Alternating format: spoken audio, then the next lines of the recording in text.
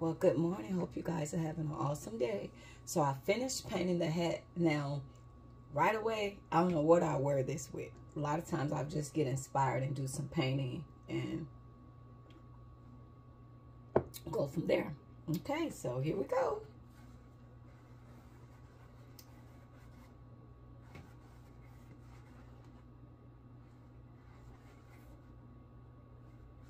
And then again, remember, this hat is not a hat that I block. This is just one of those Amazon hats that you get off Amazon. It's just one of those. So once I started to create and make my own hat, I definitely can tell the difference in a man-made hat than a custom-made hat. I was able to tell like right away. Like I said, this is a, you know, it's a nice hat, but after making the ones that I really truly like, there's a big difference. And remember, I was telling y'all, this hat is not authentic felt. They make some felt like fiber, put it over the top, but they used a styrofoam hat mold. So that's why, if you notice, this one got a really good shape. So they take a styrofoam hat mold and put it right over the top. And this was the original color green. They put it right over the top and sew it around. And that's why, if you notice, this hat got very stiffness. But it is not an authentic felt hat. It's beautiful. But, you know, since I've been getting into the hat journey, I've noticed that. So...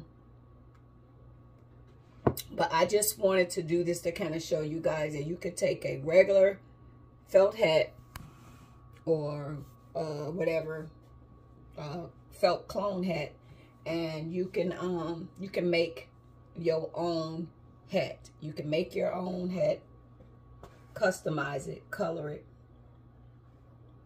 And remember, I used acrylic paint. So a lot of times, like I was telling y'all, I enjoy to create things. It's like a, you know, like people behind the scene, they have a lot of stuff that they like to do. So me, I like to create stuff. So if I get bored, I will grab something and like, let me do this, let me do this, let me do that. So y'all know I did the other 7 hats. Let me see, am I blurry? Sometimes these phones, but normally the phone will tell you. I think that got a little bit clear. Don't y'all think so? So we're going to have some coffee. Guys, I want to sip some tea and we're going to have a conversation, okay? And I have to be very mindful of how I speak on here. Because, you know, a lot of stuff you gotta watch your language. So, again, we're going to go into the topic of mental health. Yesterday, I watched a movie on Netflix, a documentary, and it says on the name of the documentary is Big Pharmacists Make Healthy People Sick Every Day. Okay? Big pharmacists make healthy people sick every day. All right? That's the name of the documentary that I watched on Netflix. And I'm not here to give nobody mental health advice. I'm not here doing that. I'm sharing my mental health journey. And for somebody that might be, you know, going through something with mental health, have these same questions and concerns like myself, or you have a family member that's going through mental health and you have questions and concerns, please watch this documentary. It's so much informative information that the pharmacists and these doctors are not telling us. Okay? Everybody know in medicine, the money is in those prescriptions. The money is in the treatment. The money is in the prescriptions. So you will get a lot of people that they're not really listening to the patient. They go to these board meetings. They got their friends. They sitting down and they friend, oh, Gerald, hey, you got some patients? Yes, because you got the psychologist and the psychiatrist. So when you going to do your talk therapy, he don't have the power to write a prescription. So they trying to encourage you to go to their buddy and get the pills written up for you, or they encourage you to go to your medical doctor. So in this documentary, you take healthy people, right, that is over in a war and they going through trauma based off of what they experience, what they see, PTSD. And they said in the military, and this other lady wasn't in the military, they send you right to the doctor. Go see the doctor. Say you just be in the military and the signs hanging up, and you just go in there and you see the doctor and say, the doctor, before she could even say her name, she said, oh, I'm going through something. He said, oh, everything will be fine. Yeah, no problem. You're experiencing something? Okay, not a problem at all. Oh, I do it. People go through this all the time. And he went, here you go. Take this. You'll be fine. This happens every day. You'll be fine. So the high-ranking sergeant, she walks out. She take this, and she's trusting that she's doing the right thing. But I'm saying this to say that she was feeling weird about it. She didn't feel that it was right. It was good for her. It made her feel different, just different things like that. So just her going and doing that. So you take a high-ranking sergeant, very smart, intelligent, and I'm just doing a little brief story. I'm not going to go into everything. Y'all go watch the movie.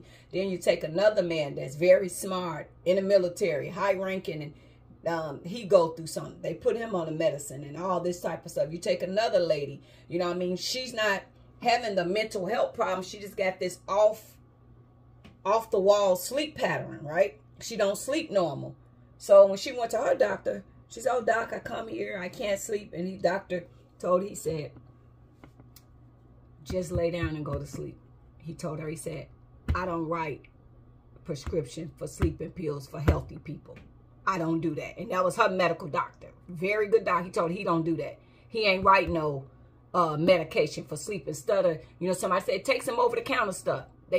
She going and she's trying to, she probably got insomnia because she worked at a cafeteria and, be wee hours of the night. So her sleep pattern is off, but they immediately, here come these doctors and writing these prescriptions, and it ruined these people's lives. Or you took very smart, intelligent, healthy people that had thriving lives ahead of them, and then to get on this medication that they're not telling us is addicting, that is worse. The thoughts that it give you is insane, but they telling you to take the pill and you'll be okay.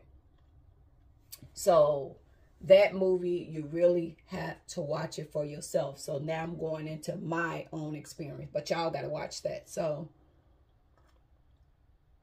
the therapist meeting me one time, like I said, it took me 3 months to get this appointment. He never pulled my file or anything. So anytime you go, and this with anybody, and you're talking to somebody, I could take a person that don't even supposed to have mental illness, and I can make you have an experience that can make you cry in front of me. And then, oh, yeah, she's depressed. So I watch the people do it in the manifestation world. So say, for instance, we talking. So I'm talking to you and I say, you know what? Tell me about the happiest day of your life, where you had the most incredible time, the happiest day of your life, and you would light up. Oh, that's when, I gave birth, or I got married, or this, that, and that. You get excited. Then I could ask you a question. Tell me about the most hurtful pain or thing you done been through in your life. Tell me about that day and this. And you see how I took you from happy, and right then, your brain gonna go to the most traumatic experience in your life. And your thoughts gonna go from happy, bloop, to you going to that day. And you could take a normal person that don't supposed to have these problems, but you see how it triggered your brain. from a happy to the bad experience, and instantly you'll show happy, and then you can go into a sad, and then, you know what I mean, your emotions can switch because somebody took you back to that day. And it's almost like you reliving that day. So you could take the most healthiest person. So people go through that. And what I realized, and I went back and saw this guy for the last time, and I told him, I said, you know what? I said, I hear you still. Before I'm leaving this off, this man is determined to get me to pop a pill. You need some medicine. You need some medicine. And I said, okay, so if I go take medicine, am I going to be okay? I mean, is it going to make it better? I'm still going to have that same problem. I'm not denying to you that I'm going through a lot mentally, but this man never pulled my foul. He about know, you know what I mean? He about know bits and pieces because, you know, but he never allowed me. I don't want to talk about that. We'll talk about that later. Like I told, if you take somebody that have been through the trauma that I've been through, they're going to experience those. So, you know, when you go and you be talking, all of a sudden you have these crying spells, they feel like you really messed up. So that's what be happening to me. I can be in a good moment. Y'all probably see me experience that before, where I'll be in a good moment and y'all can see me talking, and all of a sudden y'all will see my emotions go into a whole nother space. Okay. And I told him, I said, have you ever thought that maybe instead of medicine, I need to go to a grievance group? Yes, my son's been deceased now for 8 years. My mother's been deceased now for 7 years. And a lot of people say, oh, that's normal. You know, I mean, you should have been over that. That's not something that somebody can get over right away. So I will forever, I will be affected by that. There's not a pill. There's not nothing. And I'm going to go through those moments where I could be into the greatest smile in my life, the greatest happiness in my life too. I can think of that moment, and I can go to the darkest time in my life. But if you're a doctor, what he needed to do is behind the scenes, see how I'm coping. Is she taking care of herself? Is she, you know, if she work, if she's going to work, if she's making doctor's appointment, is she? So if you think that I'm so messed up, get to know me. You go talk to my MD and say, I'm concerned about a patient and this, that, and that. And, you know, I just want to know, you know, how is she doing? When you talk to her, is she, you know, taking care of herself? Is she doing this? And, you know, just, you know, you ask. So he don't even know, because he didn't get the time to talk to me, that yes, I'm not an introvert where I go out and hang out and party and all this stuff anymore. That I enjoy being alone. If y'all see, when I'm alone, I do these videos, I make these hats, I cook, I be creative. But he don't even know that side of me. You know why? Because he don't allow me to talk about that. He controls the situation, and all he want to do is keep me in the darkest moment so I could be over there in the corner in that chair crying so he can get me convinced to pop a pill. Okay? He don't allow me. Wait, Gino. Gino, don't worry. I ain't popping that pill, okay? Don't worry. You here. You gonna take care of me? Yeah, we gonna take care till the moment I go pop that pill. He can take it. Okay? So he don't even allow me to express none of that. You know why? Because he don't care about his patients. He's there for a paycheck. He's in the pharmaceutical game. He get kickbacks for the people he refer over there. He getting a nice bonus on his check. So his goal is to get many people in that line and do what they need to do. Another thing that they're not telling us, this medicine that they're giving us in mental health, when they do these case studies, they're designed for short-term use. So some of these pills, when they do the study, is designed for 6 months, and then you wing your way off. And when they were showing the 12-month study, it was showing that the people that was on that stuff long-term crashed worse. And then those side effects and the things that you think, the stuff that I was experiencing and thinking, and I don't want to get too deep on here and get my channel in trouble. So I need y'all to watch the movie. And again, I'm not giving nobody mental health advice. You follow in your heart or what your doctor regimen is. If you're on medicine, you take your medicine. I am not at all suggesting none of that. I'm trying to raise awareness of mental health, these pharmaceuticals companies. And if somebody like me that's experiencing and you feel in your gut and you know that medicine is not for you, then this is a video for you. But I'm not suggesting anything. Anybody that's been on medication, you can't just stop like that. It don't work like that. You have to wing your way off. So I'm not giving none of those advice. Let's be clear. I'm not giving nobody advice to not take medicine, not do this. This is a conversation about mental health, my own experience. And for somebody that's probably at the point they don't feel that medicine is for them, then this video will help you, because it'll give you all the behind the scenes things that go on with these pharmaceuticals companies where they're not telling us, where you will learn so much, okay? You're not alone on this journey when you feel that way. So please be advised of that. I'm not giving no advice on nobody. I'm sharing my real life experience and journey with mental health, okay? So I think that if you really get involved with the patient, you can see if they're going downhill spiral or if they in a place where they okay. So what I realize is what I'm going through, this will be a part of my life, but I learn a way to deal with it. I'm not as bad as I was. So like I said, he never let me talk about that. I'm not as bad as I was because I had a good therapy where she understood I'm not a medicine person, and we did talk therapy, and she was helping me with the grief. Because a lot of times what parents or anybody that lose a child, the first thing they feel like, why wasn't I there? Why wasn't I there? And then for you to have a young child that's 24 and they wind up departing from this world. Why did God take my baby and he's younger than me and I'm older? So you have guilt, you have grief, you have all these different things going on. But it takes an amazing therapy like the one I had. She retired, or she moved to another practice after she got pregnant during COVID. She was letting me know, like, why do you put yourself in that guilt trip? Don't put yourself in that space.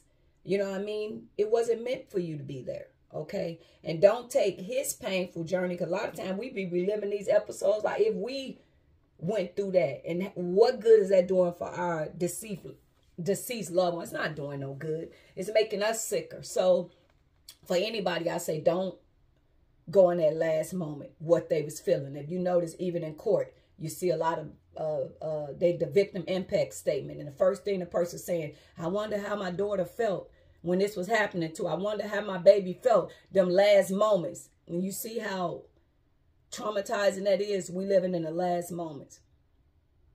So I would say don't go in them last moments and be like, one thing that the medical examiner said to me, and I was kind of like lost when he said that.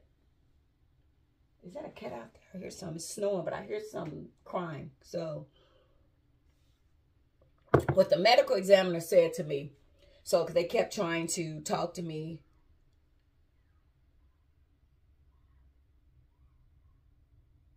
Y'all, hold on. Sounds like somebody's screaming.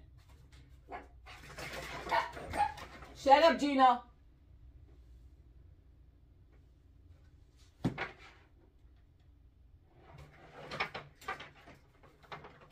I don't know if them kids playing. It's snowing outside. But I hear somebody, yeah, whoa, whoa, whoa. Maybe the kids out there playing in the snow, getting ready for the bus. But I lost my train of thought. What was I talking about? Oh, the medical examiner. So, because the funeral home kept telling me, oh, yeah, we could do an open casket. We could do an open casket. So I was afraid of when they said my son was shot and he had 2 shots to the head. And one of the bullets was like here. And the first thing I'm like, I don't want to have an open casket if my baby face is destroyed. And see, funeral homes, they get more money for open casket than cremation. So they definitely want to coach you in that. And I remember going to a funeral a long time ago, and the mom never really talked to the funeral. The husband and her sister them handle everything. So she didn't really know the condition of her baby. She just disconnected. She had a total meltdown. So the day of the funeral, mind you, she never seen her baby. She never let nobody talk to her. So finally, the day of the funeral, we at the funeral home. And the funeral is going on, but she's still outside in a funeral car. And she probably was out there for 30 minutes. And the pastor said, y'all got to get her and bring her in. We can't hold this no longer because he got a certain time to be at the cemetery. We got to get this funeral going. So finally, they got out of the car. This was the most horrifying funeral I ever went to. And this is why I was so wondering if my son could have an open funeral, and the medical examiner questions I was asking. So she walking down the aisle in the church, and they bringing her down. They bringing her down. They bringing her down. They bringing her down. And she finally get to the casket, and she look, and that lady said, "What?" Screaming to the top of her lungs. And she said, "Oh my God, Jesus." She's screaming. Everybody in this funeral, in this church, is crying. She said, "Why did y'all do this to me? My baby looked like a monster. Why did y'all do this to me? Why? She was traumatized. Her baby had got shot with another girl down here in Minnesota, where the baby daddy got jealous. Him and his brother went over there with 12-gauge shotguns and stood behind the car and unloaded. And as they doing that, they took half his face off. It's missing. It's missing. It's missing. But to get this open casket, instead of saying we can't do this, they put sunglasses on him. But his face was gone. Oh, Jesus, that was the most horrifying funeral I'd ever went to. So now I'm in her shoes, and I'm terrified. Because they saying my baby shot in the head, 2 shots to the head, 1, you know. So I guess when they shot my baby, 1 there and 1 here, were probably from this way. And it went out through his jaw. Okay. So I said to the medical examiner, I said, I want to know, because the funeral home gonna just tell me whatever. Do you think my son can have an open casket? He said, first off, I want to say one thing to you, because I know you're grieving. He said, I want to say this, and I hope it brings you some peace. He said, your son didn't suffer. The first shot, and I'm trying to be careful with what I say for YouTube, because some things you can't say. But he was saying he didn't suffer. The first shot he went home with that one. He didn't feel any pain. And he said, your question, yes, I have seen funeral home do remarkable work. Your son can have an open. He said they got all type of clays and stuff that they can do. And he said, yes, he can have a open casket. So I was like, okay, because I know these funeral homes, they want money. So, but anyway, he told me that he didn't suffer. So he's like, I hope that brings you some comfort. And I didn't understand it then, but then it did. Because remember how I told you I was living in my son's last moments? Definitely he was terrified. Definitely he known that this was probably going to be the last day that he was alive, because they just killed his father in front of him. And he's next. And his brother in the other room, he's next. So he definitely knowing that this is it. So, but I had to just get at peace with that and not be worried about those moments. And I had to celebrate D'Angelo in life, not in death. But these doctors give you pills, and you could take a highly intelligent person and they turning us into zombies. So when I was telling the man, I said, when I was on that medicine, I was a zombie. I was a zombie. I didn't have no thought process, no nothing. Oh, that's not true. Yes, it is. Why don't you take it? The medicine you offering me, why don't you pop it? So please watch that movie, and you'll learn something about the world and how everything is about the money at the end of the day. It's not about the patient. A lot of times patient care go out of the window. This is about the money. So please watch this movie and learn some behind the scenes. And if you're feeling some of them signs and symptoms, go back, advocate for yourself, because at the end of the day, with a lot of this stuff that's going on, these doctors that's writing these prescriptions and putting us on medicines that's taking over our mind, controlling our thoughts, they don't be held liable for the unthinkable. We do. So we have to advocate for ourselves. So please watch that movie. You'll learn so much. Also watch Painkillers, but this one specifically relates to mental health. How big pharmaceuticals is making healthy people sick every day. That's the documentary. It's on Netflix. Please watch it. If you was ever having any concerns and questions about mental health for yourself or family members, I'm not encouraging nobody to stop taking their medicine or nothing like that. It's just watch and learn some things that might can be helpful for you. Another thing is like the questions that they ask. This doctor kept asking me, and they want you to fill out this stuff. He was like, do you have any firearms and stuff like that? So they always ask that. I don't know. Is that the new thing now? So some told me to put on that paper, don't answer it, or just say no. So the one lady back in the movie was, you know, she was a high-ranking sergeant, and, you know, she was trained to do combat. Do you know that they messed her file up so bad? And this is a military vet. It's on her record. She can't own a firearm. She can't be by a firearm. So she married and her husband got firearm. He don't even supposed to be in, like, you know, like them convicting felons. You don't supposed to be around weapons and stuff like that. That's what they do to you when you go to writing and saying a lot of this stuff, and they feel this and that. They will get a warrant because they know what you got. The government know what you got. They will get a warrant. And you go in there and say something to that therapist or just anything, how he feel.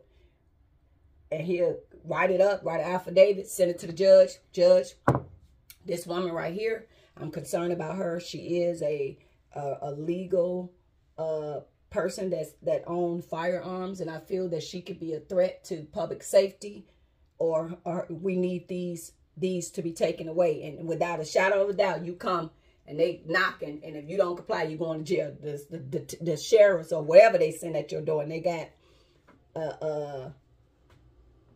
a search warrant to seize your firearms because they got this stuff in your file. So I'm like, oh no. So like with all that stuff, I take very seriously, and like I say, I definitely mindful with what I say. I don't play with firearms because firearms could be very dangerous, but I do think that as a protection, you know, people do need to be able to have protection if they need it. And not, you know, I ain't the type of person that want to do like walk around and conceal and carry, but I do feel like, you know, you do need something to protect yourself, especially when you're a law-abiding citizen and you don't have felonies of record. You have a right to own one, but we got to watch what we say, because as well as we got a right to own one, we could say the wrong thing and lose that right to own one. So with that, this is the head I made. You guys definitely check out that movie, and I wish everybody the best. But I know that I'm still healing, but like I said to the therapist, I don't need medicine. I'm grieving still. I need to go to a grievance group and talk with other parents and mothers and, you know, people that's experiencing what I'm experiencing. A pill not going to help me, because I'm going to wake up tomorrow and still be grieving. Okay, the only thing the pill is going to do is numb me, where I probably can't remember all the details, you know, because it's frying my brain. But with that being said, you guys have an awesome day, and please watch that movie. And this is the head that I made, and thanks for watching my video, story time. And I really appreciate you guys being here, because this is definitely a positive outlet. Because a lot of times, a lot of this stuff, I don't really talk to my friends about a lot of this, especially if they're not in that realm of mental health. You know, they don't know what to say to me. I have a conversation like this. So, yeah, but will you guys have a great day. Toodles. Okay, here's a screenshot in case if I'm pronouncing it wrong, but definitely watch this. You will learn a lot of good things. Have a great day.